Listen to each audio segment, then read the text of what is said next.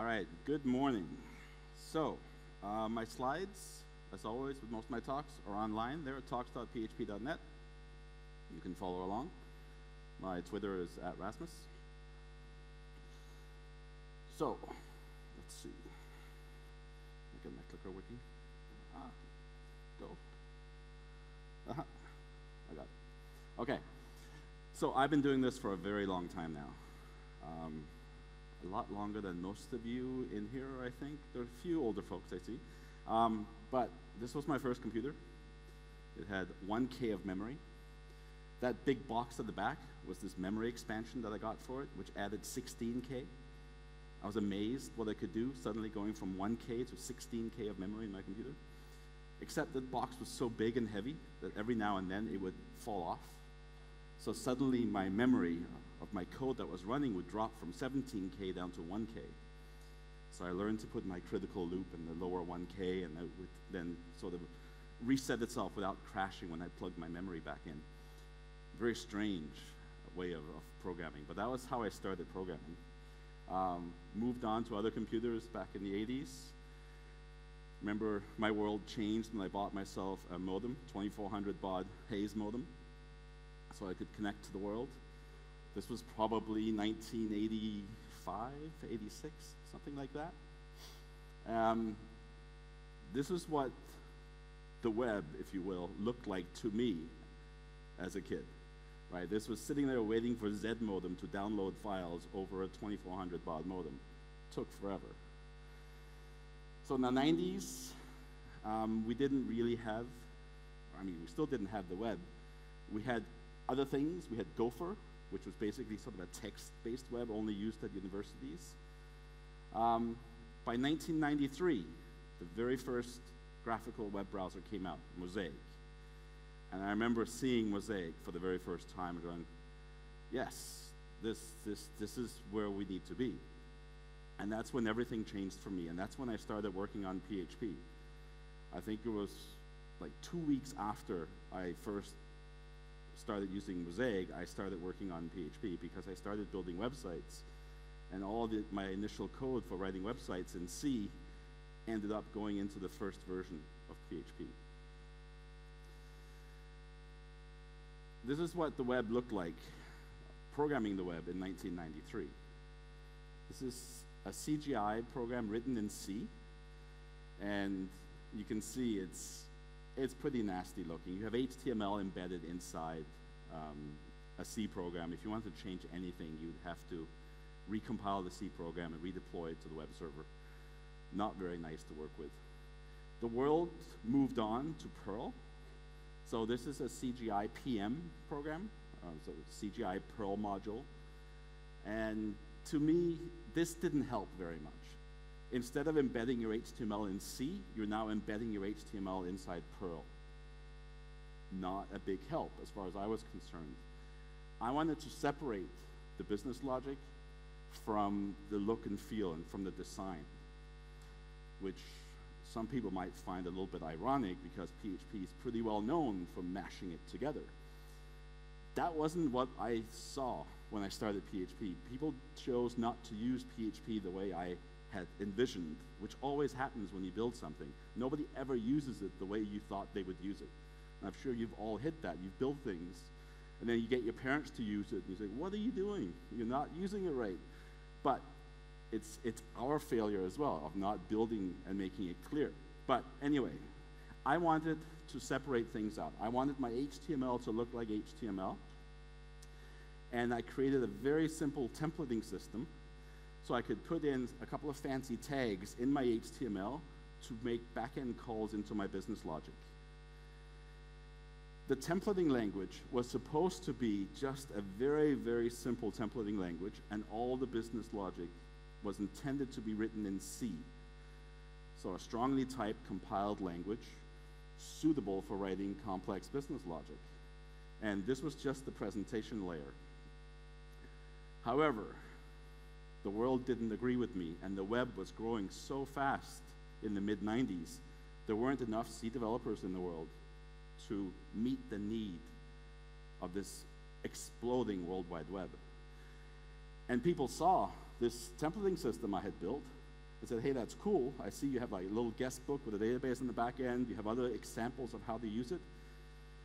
Great, but now we need more things. Could you add loops? I said, okay, I guess in a templating system, it makes sense to have a loop if you want to loop through and put the same template tag many times. All right, I can add loops. It's like, well, what about function calls? Why can't we group all our templates in a function and call that function? Okay, I guess that makes sense in the templating language as well. And I said, well, how about recursion? If we have some kind of expanding tree or something, we need to call our functions recursively. Okay, I can see how that makes sense from a sort of a visual design perspective. And I kept adding more and more and more things to the templating system to the point where it became a language. And instead of just doing the presentation layer in the templating system, people started writing their business logic in the presentation system. And then some idiot wrote a templating system for my templating system.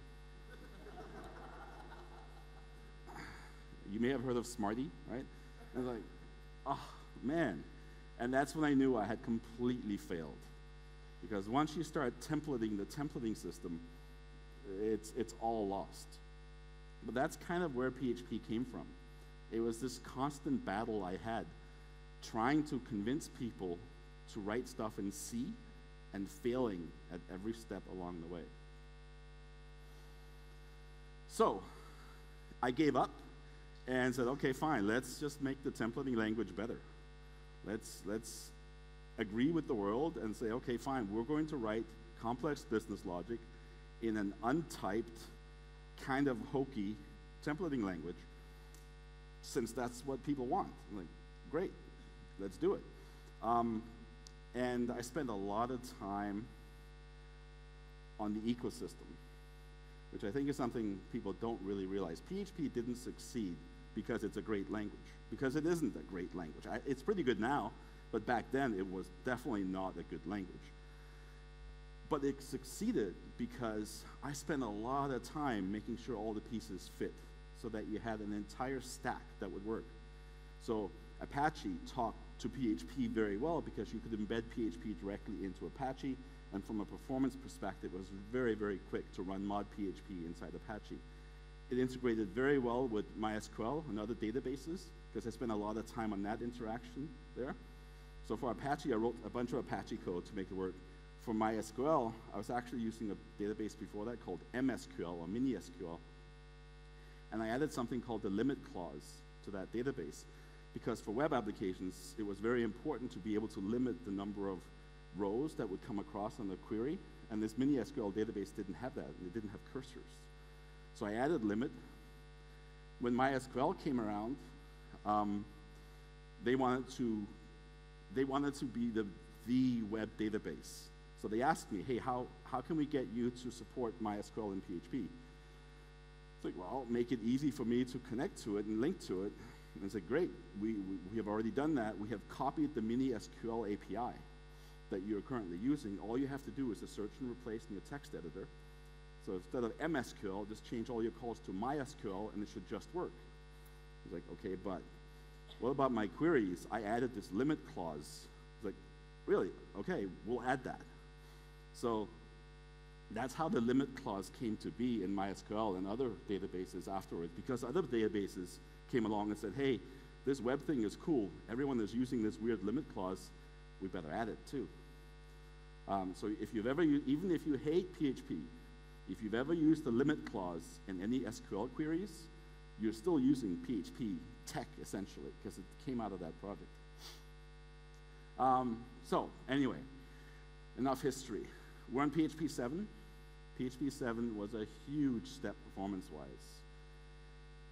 It was motivated by Facebook a little bit, because Facebook, with their HHVM, showed what could be done with a JIT. And they were 2 to 3 times faster than PHP 5 with HHVM. It was like, holy smokes, this is cool. Let's add a JIT to PHP, which we then did, and it didn't help at all. It's like, that's weird. We added this cool JIT. We can do fractals an order of magnitude faster, but WordPress doesn't run any faster.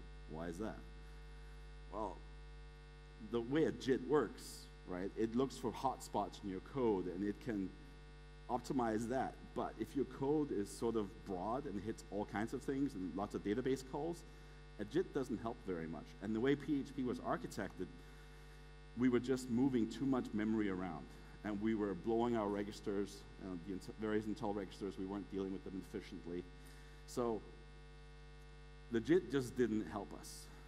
And we took a step back and said, okay, why doesn't it help? Well, because of memory issues. Let's clean up memory management in PHP.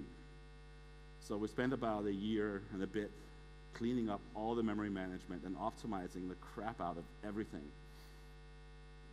And the result of just the memory optimization without the JIT was basically we doubled or even more the performance of PHP by optimizing memory.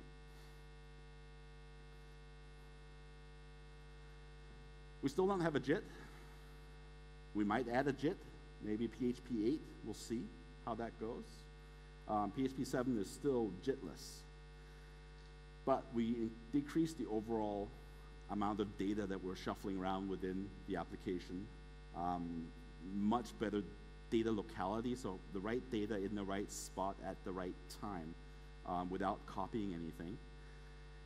And just an example. So here, the zval. Zval is the basic sort of data type underneath everything in PHP.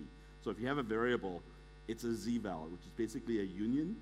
And if it's a string, an int, or a float, it gets the right union type in this zval, but it's stored in this zval. And we reduced the size of the basic zval from 24 down to 16 bytes, which doesn't sound like much, but when you have tens of thousands of these in your program, it adds up. Hash table size and everything, and also various little hacks. So that example you see there, which is 100,000 elements, and each element is a small array. In PHP 5, that took about 109 megabytes of memory. In PHP 7, with opcache enabled, drops down to 6 megabytes of memory, right? That's a huge reduction when you go from over 100 megabytes down to 6. And performance-wise, it means that we're shuffling so much less data around, the performance shot up because of that. All kinds of other optimizations along the way as well. Still plans for a JIT eventually, we'll see. It's really hard to write even a bad JIT. It's almost impossible to write a great JIT. But I'm still hopeful. So the actual effect of this, so here's hitting WordPress, so one post, so basically a post page on WordPress. In PHP 5.3, which came out in 2009, we could get about 150 some requests per second out of it. Now in PHP 7.2, we're up to 540. So basically a 4x increase, which is crazy. And if we look at latency, so here's latency on 10 concurrent requests. So it dropped from 70 milliseconds down to 20 milliseconds of latency on that page, which is a massive thing. The FDO that you see there, that helps a little bit. This is called feedback-directed optimization. You can get about a 5–6% boost by using FDO. So if you are sort of a single stack company, you use Laravel or you use WordPress or one application that runs your entire system, you can optimize PHP for that specific type of code using FDO. So in PHP 7, there's a special flag called profgen. So you can recompile PHP, say make profgen, and it generates a profiling version of PHP. Then you can train your PHP on your specific code. A good way of doing that is to use PHP CGI minus capital T, which says run this 1,000 times, and point it to various pages in your code. Because of the way WordPress works, just the front page loads in basically all of WordPress. So in this case, I just hit the front page, but you can hit other entry points as well. So after hitting the front page 1,000 times, I've now trained PHP. I can say make prof clean and make prof use. which basically builds a PHP using the profiling data that we collected. And this resulting PHP will now run WordPress 5 to 6% faster than a vanilla PHP. It might run other things a little bit slower because this has now been optimized specifically for WordPress. But 5 to 6% is still cool. Even more important than straight memory or straight performance is the reduction in memory usage, especially if you're hosted in the cloud. Your instances can be a lot smaller, or you can put way, way more traffic to the existing instances that you have. So the memory use for WordPress 4.3 and PHP 5.3 was about 140 megabytes of memory required to run WordPress, which is a little bit crazy. That has dropped from 140 megabytes down to 15 megabytes for running the exact same code. Which means, so that the request density of servers is way, way higher with PHP 7. You can shove much more traffic against much smaller instances if you switch to PHP 7. So if you're still running PHP 5 with your stuff, you're kind of lucky because you can get this amazing performance boost simply by upgrading. And it isn't that hard to upgrade. I did this at the company I work for, which is Etsy in New York. And this is a graph of our P95 response time, so latency in milliseconds. The fire colors here is a PHP 5.5 server, 2 PHP 5.5 servers, and this is a PHP 7.0 server at the time. And the latency dropped from about 400 milliseconds, or 400 and some, 460, down to 260. It's about a 200 millisecond drop in latency. CPU use, so this is CPU time spent, dropped as well, basically in half. And memory usage from about 80 megs down to 16 or so, or 12. So a huge drop in memory as well. And it was very interesting because when I did this upgrade, I wanted to push it, and I started turning off production servers. And I started by turning off half the production servers. And the operations people said, whoa, what's happening? Half our servers are offline. I said, relax, it's okay. And I started turning off more and more and more servers. And the operations folks got more and more concerned that I was turning off all of Etsy, essentially. And I had it down to the point where I had turned off 2/3 of all the servers when the ops people just said, okay, stop. Don't go any further. This is too risky. But essentially, I'm able to turn off 2/3 of all our production servers because of this upgrade to PHP 7. Now, there are other effects of doing that. We have about 2 billion sites that run the web today, which is on about 10 million physical machines all over the world.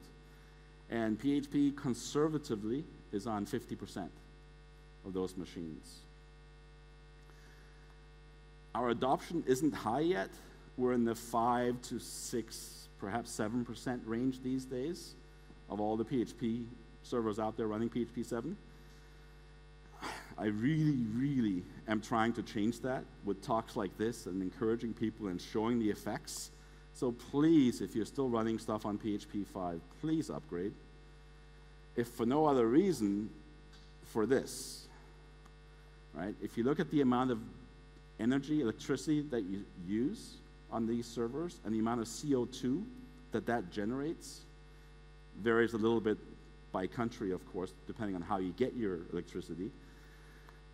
But at least in the United States, at 5% adoption, we've saved about $200 million in electricity costs and spat out 375 million kilograms less CO2, just with 5% adoption.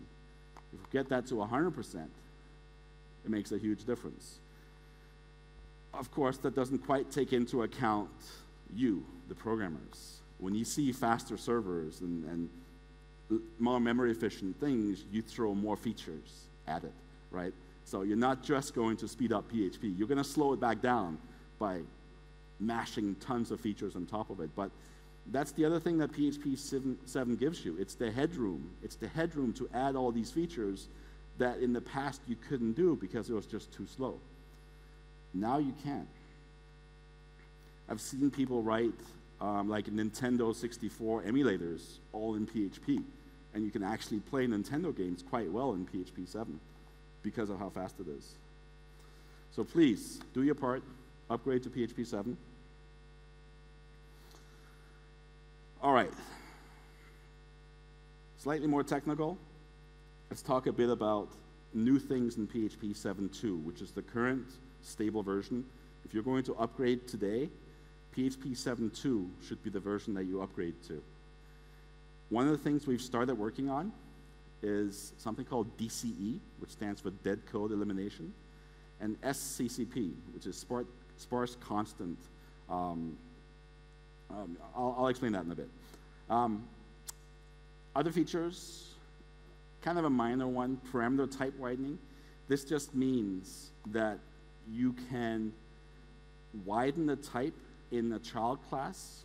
So when you're extending the parent, the function signature doesn't have to exactly match.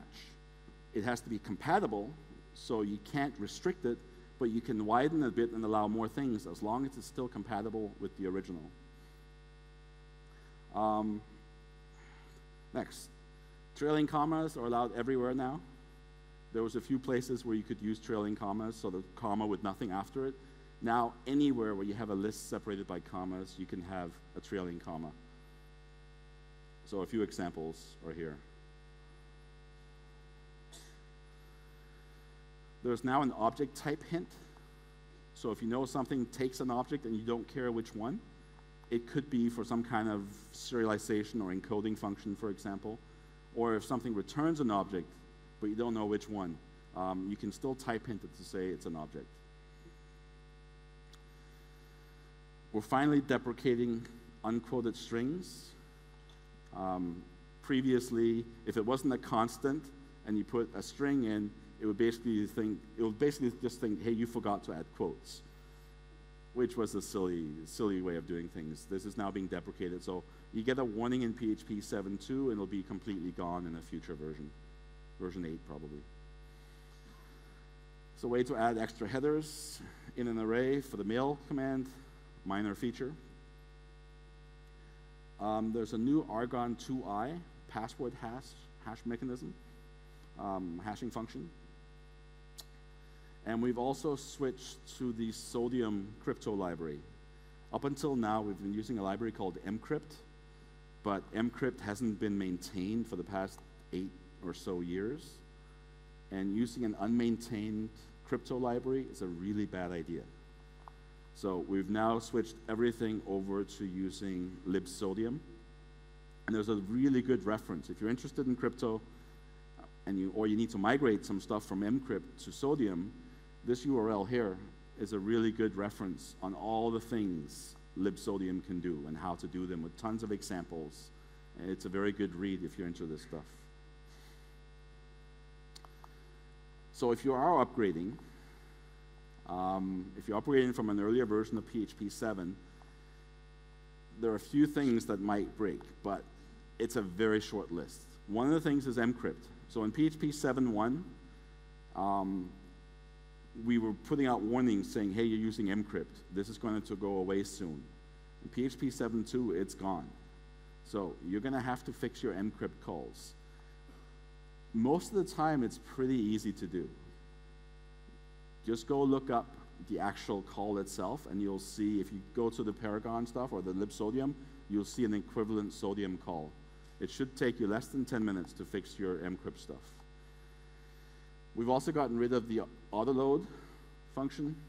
Just use SPL autoload register instead. Again, simple search and replace. You typically only call that function once anywhere in the project, so that shouldn't take you long to fix. Create function is gone. Use anonymous functions now. And each is gone. Well, it's deprecated.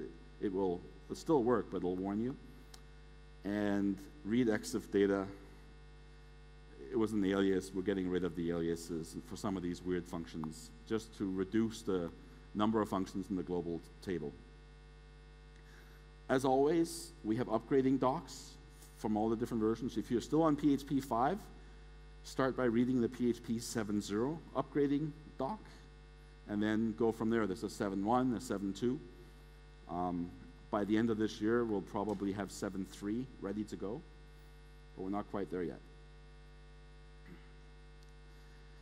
If you're writing extensions for PHP, if you're still on PHP 5, you have a lot of work to do. Upgrading user space PHP code from 5 to 7 is really not that difficult. It might take you a weekend. Upgrading your extension, your C or C++ extension to support PHP 7 could take you a month. The underlying API has changed a lot, and you're probably going to need some help. So we have various mailing lists that you can find on the website for that. So a little more on DCE and the sparse conditional constant propagation stuff we're doing now. We started down this path of optimizing PHP, and we've run out of all the really easy optimizations. So now we're getting into sort of more academic, traditional compiler optimizations. And some of this stuff I find really cool. It's completely transparent to you, and you're not going to notice it. But some of the things I find cool are here. So here, for example, we have a function that says a equals 1, return 0, right? This a equals 1 assignment doesn't do anything, right? Because you assign 1 to $a, but then you return right away. And because of the way variables work in PHP, if you haven't declared that it's global, it's a function local variable. So it cannot escape. And that's where the escape analysis part comes in of these optimizations. We analyze the code and say, can this code escape in any way? Does it have any side effects, any possible side effects? And in this case, that a equals 1 has no side effects whatsoever. We can completely eliminate it. So if we dump out the opcodes, so the opcodes is kind of the machine language or the assembly language behind PHP. If we dump out the opcodes, we can see that in PHP 7.1, the opcodes for assigning 1 to variable a are still there, and then it returns 0. In PHP 7.2, that assignment has been completely eliminated. So the opcodes that get stored in shared memory, which is what runs on your production servers, doesn't even see that $a equals 1 assignment anymore. It's completely gone. If we try to trick it, so here I've passed in 4 strings. I'm concatenating those 4 strings into $x. Then I wipe out my $x by assigning 0 to it, and I return x. So I'm trying to see, hey, can I trick the optimizer? Because all this stuff, all these concatenations don't do anything because I wipe it out on the next line. So in PHP 7.1, we receive our 4 arguments. Then we concatenate our strings. So there's 3 concat calls. You can see there are 3 dots here. Each of those concat opcodes for each of those dots. Then we assign the result to x. Then we assign 0 to x, and we return x. In PHP 7.2, we receive the 4 arguments because that's essentially a no-op. That doesn't actually take any time at all. It's part of the function definition. But everything else has been wiped out. And even the variable x has been wiped out. It figured out that, hey, x can only ever be 0. So let's not even assign x. Let's just return 0. So it wiped out our entire function, essentially, and replaced it with return 0.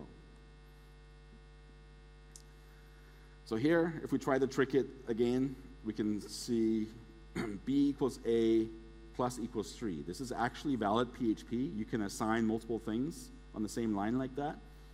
So I was trying to see, can I trick it to not eliminate $b? And I couldn't. It still figured out that this gets variable a, assigns 3 to a, and returns a, or adds 3 to a. So it eliminated $b entirely.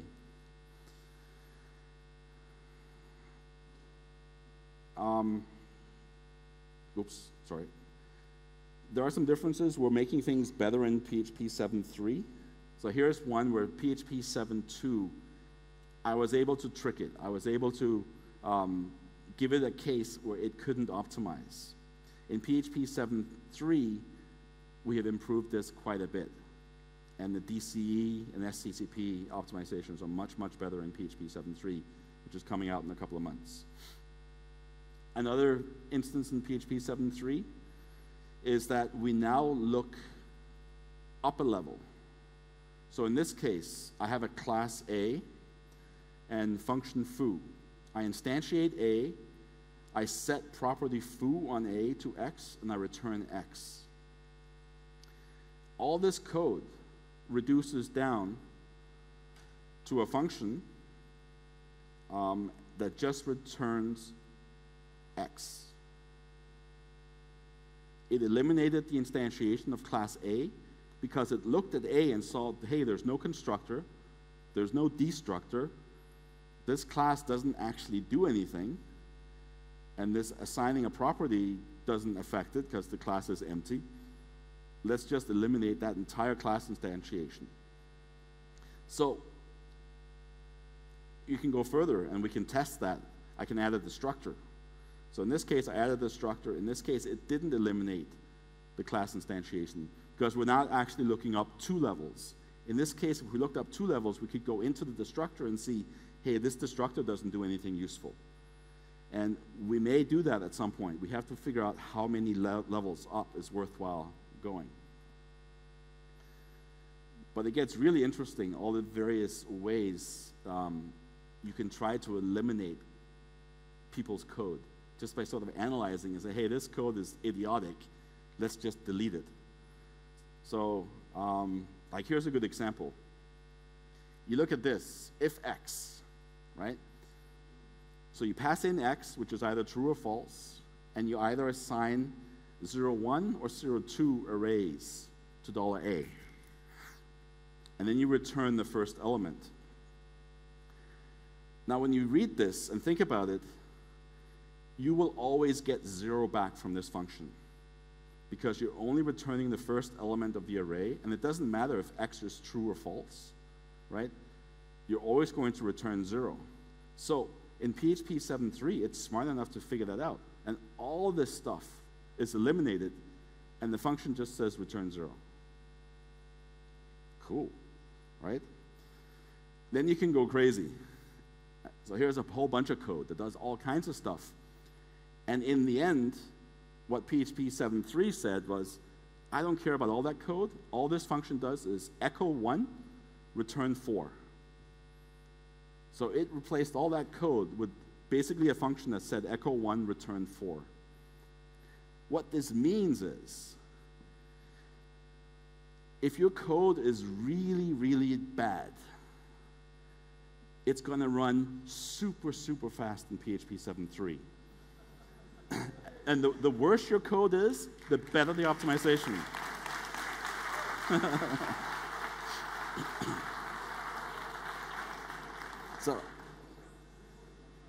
So for those of you who write great, clean code, this isn't going to help you very much, right? Because if you don't write code like that, this optimization doesn't do anything. But you'd be surprised how much bad PHP code there is in the world.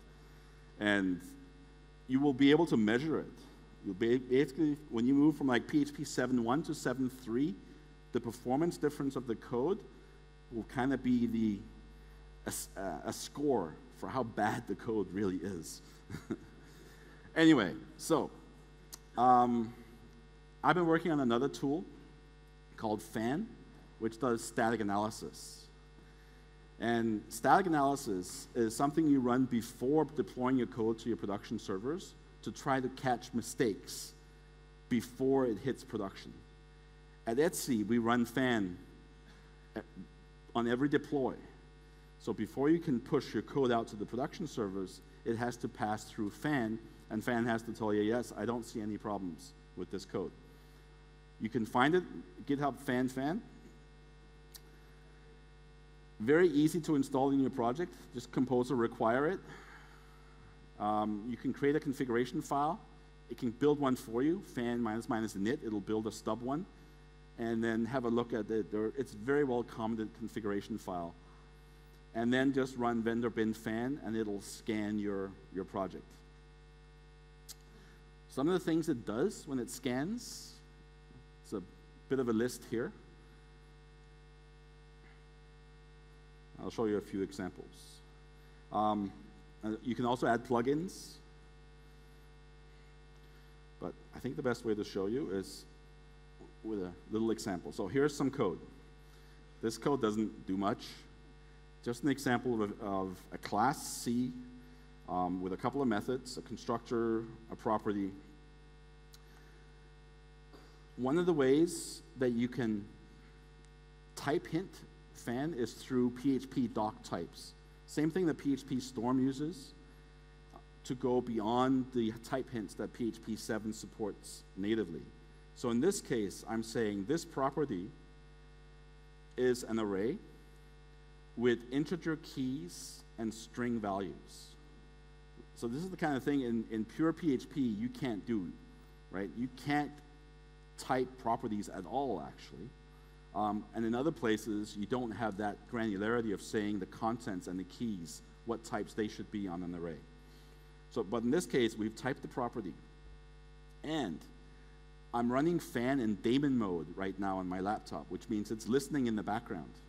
So if I go down here and I screw up this thing, and I say, okay, I'm going to have a string key instead, and I try to save my file. And this is inside VI, right? So VI tells me, wait a second, and I get a fan error. It comes up and says, hey, you're assigning string to property, CARR, but it's an array that's supposed to take an integer in a string. It's like, okay, I'll go back and I will not do that because that's apparently wrong. And now it's clean. One of the plugins fan has is a sprintf checker. So here, this function f, you pass in a string, and I'm printing out the string inside the printf. If I get it wrong, and I use D instead of S here, right? So this is for printing integers. Now fan comes up and says, wait a second, your format string is wrong. You're using a %D, but you're passing in a string. That's not going to work, right? And for many of you, this may not seem all that cool because you can do this inside PHP Storm, right? Most of these things are available inside PHP Storm, but I'm in VI, right? I'm a VI person forever and ever. Plus, this is a scriptable open source solution that you can run as on like every commit, for example, to your repository. You can do a fan scan on this stuff out of band. All right, let's fix this one. Other silly things. Hey, I want to return an integer from my constructor. Wait a second, you can't do that. It makes no sense to return an integer from a class constructor, and fan will tell you that as well, right? And all the various things you can think of to get wrong in here. So let's say I'm going to say this function returns a string. It's like, fan says, no, it doesn't, because I can tell that on the return, you're returning the output from printf, and fan knows that printf returns an integer, so fan knows you're returning an integer, and it's definitely not a string, so it's complaining, saying something is wrong here. Either you're returning the wrong thing or your declaration is wrong. And all of these things are things that you wouldn't catch otherwise until you actually ran your code and you get some kind of error on your production website. And sometimes they can be hard to catch or hard to figure out at that point. So that's what fan does. You can write your own plugins. At Etsy, I've written a number of different plugins for doing sort of Etsy-specific checks and turning off things that we don't want you to use. For example, there's a $$ plugin. I mean, this is perfectly legal to do in PHP, $var. But here we actually get 2 errors because I hadn't defined var. So if I say $var equals ABC, I'll be down to 1 error. But in this case, the plugin, the fan plugin $, complains, hey, $, variables are not allowed in this project. Right? So lots of cool stuff that you can do with fan. How am I doing? 5 minutes, okay. There is a little video that you can watch online and it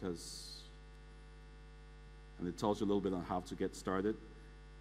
Shows how to configure the config file with the various plugins that you want, and also how to start it in daemon mode, which is just daemonize with default TCP port, and off you go. Showing some of the same things I just showed you. All right, so I have 5 minutes. I want to leave a little bit of time for a couple of questions, because to me that's the most interesting. The URLs are here for all the things that I talked about, but if you have a few questions, please don't be shy. No? No? And I will repeat them so everyone can hear. Yeah.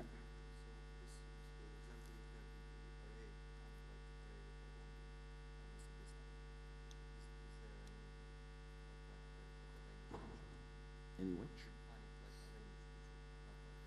Actually, so the question is, are we thinking of adding a language feature due to some of these things that fan does? So the problem with doing a lot of these things at runtime is that performance-wise, checking for contents of an array at runtime is very damaging to performance. It's the same reason that we don't have types on properties. Right now, all the type hints are on sort of the egress points. So when you're passing variables into a method, when you're returning stuff, it's easy for PHP to do a type check then. But if on every single variable assignment, you have to check, hey, is this allowed here? Is this type allowed in this array? Or are we allowed to change this property to an integer? If every single assignment had to go through these checks, performance would drop by a factor of 10. So we've had this very delicate balance of keeping max performance and doing as much type checking as we can at runtime. And people come to me and say, hey, but HHVM does that. No, it doesn't. If you notice, a lot of the things that HHVM checks, it's only checked at the static analysis level. The actual runtime code doesn't do type checks in most of the places. It's just that their static analyzer is kind of built in a little bit. It's more bundled with HHVM. But it's actually not done as runtime checks for exactly the same reason. So no, a lot of these things that fan can do, I don't see going into PHP itself for performance reasons. Not because we can't do it. Obviously we can do it because I did it in fan. But fan doesn't need to be quick.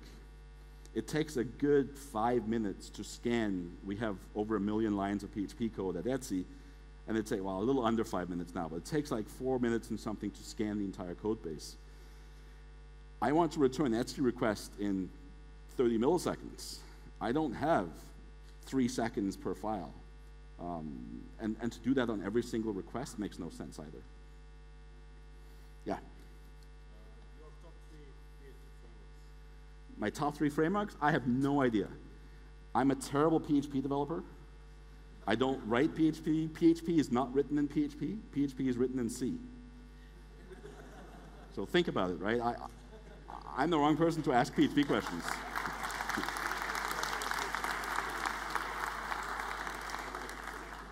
There was another one, sorry.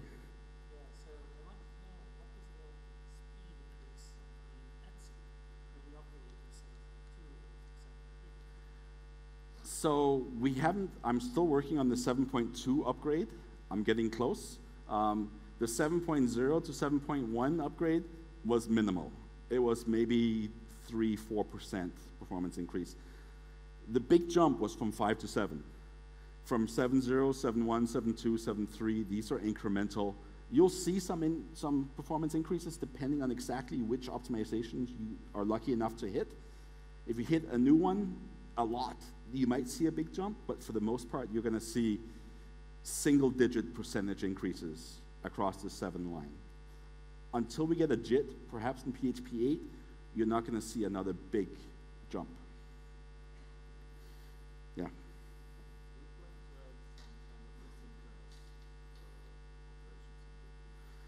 So the question is, do we plan to add asynchronous operations in PHP? We do have some already. Like, you can do async stuff to MySQL, you can do async, you can do select on things, right? All the stream functions are asynchronous.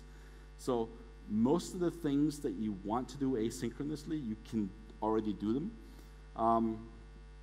We're not going to add threads, but there is some work going on perhaps something along those lines.